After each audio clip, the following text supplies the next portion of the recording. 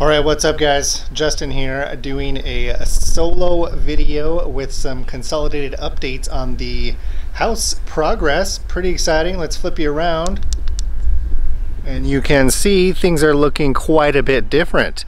So first of all, that color that you see is not the final paint or color or finish or anything like that. We'll come back to that in a second. Starting back where you saw us last was the roof trusses that we were installing in the previous video. Quite a bit of progress since then, but no updates, so this one will just kind of collapse a bunch of things into one video. So after we set the trusses, the next thing up was the installing the roof deck. The roof deck is, instead of using plywood like most people, we went with this material that's a lot like a concrete board.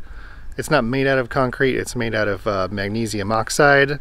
The benefit of that is that it is non-combustible, so you know, we're in a high fire prone area. If some fire moves through or some big embers land on the roof, which will only have a sheet metal roof, hopefully that cement board like material will hold up better for fire concerns. So we went and got all that installed.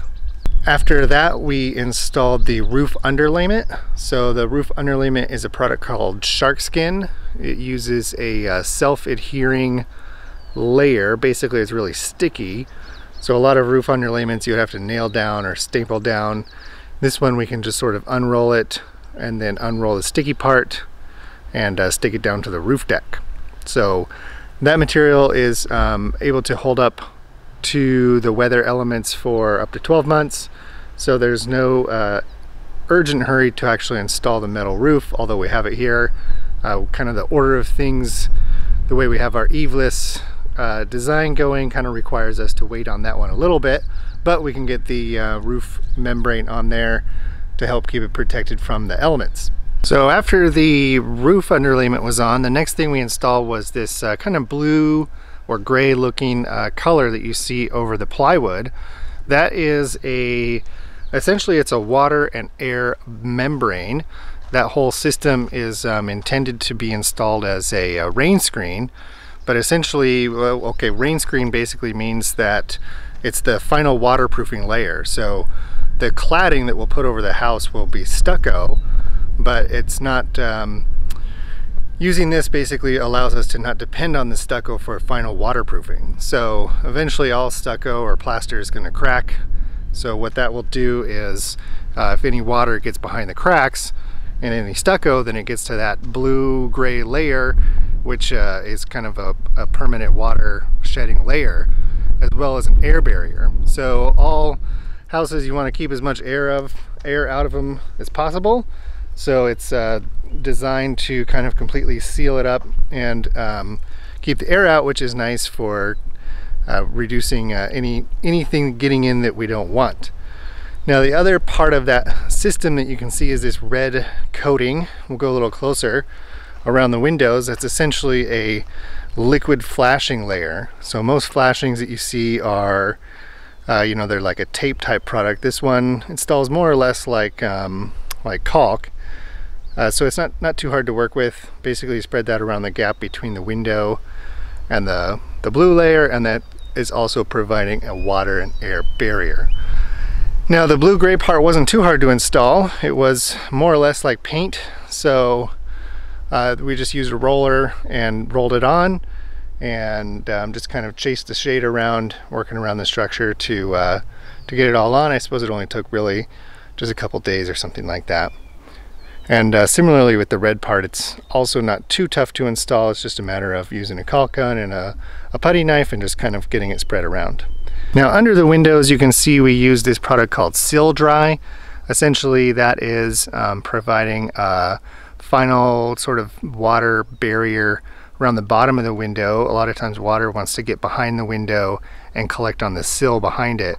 So if that happens in this case, it hits that sort of plastic layer and you can't see it, but it has a drainage plane underneath the window, so it would drain out underneath right here and come out that way. Now what about the windows themselves? So you can see it's looking pretty awesome. We got our giant windows installed back here.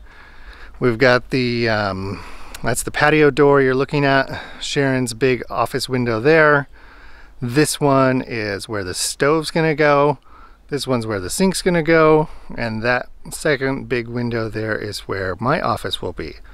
So that was pretty cool. We got these windows installed without too much difficulty since they're really big. They're also really heavy, but we are fortunate enough to have an excavator that lifts heavy things. And so we use that plus a glass lifter with some big suction cups, and with a little bit more help from Dad. He was running the machine.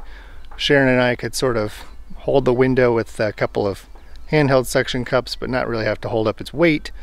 And then we could just kind of slowly maneuver them into place, lean them into the jamb, and then just screw them in. So we're able to do that job without too much trouble.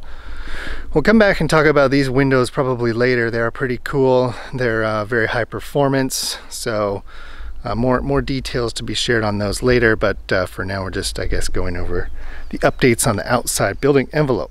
All right, one more final detail here about the some of the layers you may be seeing down here at the bottom. You may have noticed this metal flashing bit.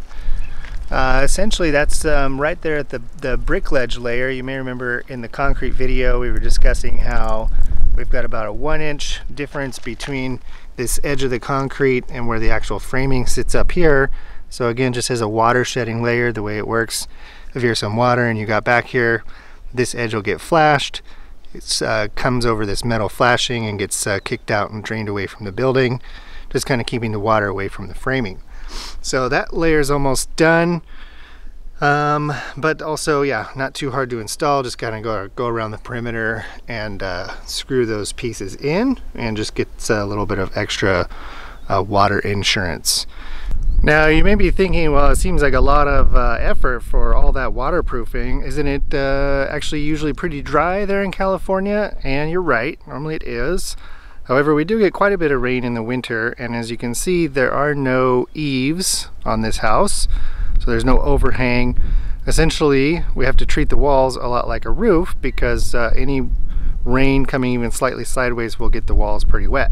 So just taking a few extra steps there on the waterproofing to make sure we don't have any issues down the road.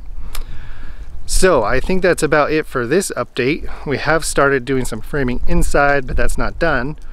And you know, we've been working on this project for the last 4 months now. Pretty good progress. Been working hard because it is now hot and dry. So the nice thing is we'll be able to start working inside on framing, electrical, mechanical, and so forth. So stay tuned. We'll see you next time.